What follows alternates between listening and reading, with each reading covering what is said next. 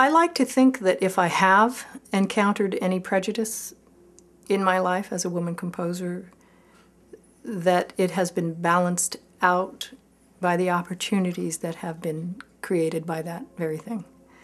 There are women-only competitions, there are women-only performance opportunities, and of course there is now a very strong network of women composers in this country and also abroad, so that there is a lot of mentoring going on, particularly of women composers, so that, again, one looks back on a career and one looks back on a life, and it's you may think, well, I'm not sure about that particular instance, if that was a situation where perhaps I was, passed over, and if that the fact that I was a woman was playing into it somehow.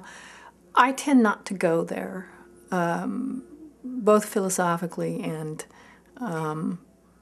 I think from a courage standpoint, I think it's best not to think about that.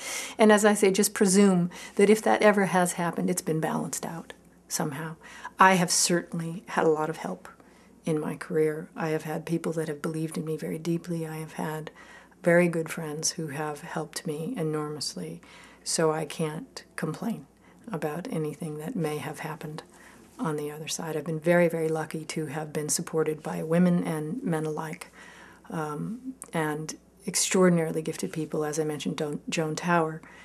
Bernard Rands has been a tremendous mentor as well, Chinri Ong. My colleague, Morton Lauritsen, has been a guiding factor in my career. So I've had help from all genders, all generations, and I think I just prefer to think of it that way.